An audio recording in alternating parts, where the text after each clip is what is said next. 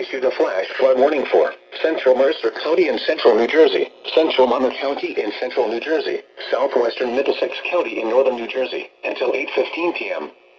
At 4:13 p.m., Doppler radar indicated thunderstorms producing heavy rain across the warned area.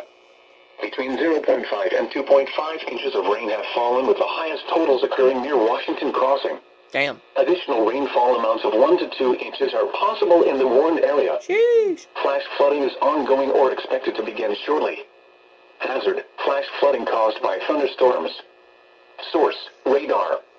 Impact: flooding of small creeks and streams, urban areas, highways, streets, and underpasses, as well as other drainage and low-lying areas. Some locations that may experience flash flooding include Trenton, Marlborough, Ewing, Holmdel, Princeton, Jamesburg, Highttown, Cranberry, Pennington, Twin Rivers, Clearbrook Park, and Princeton Meadows. This includes the following highways: Interstate 295 in New Jersey between mile marker 64 and 76. New Jersey Turnpike between exits 8 and 9. Turn around, don't drown when encountering flooded roads. Most flood deaths occur in vehicles. Yay.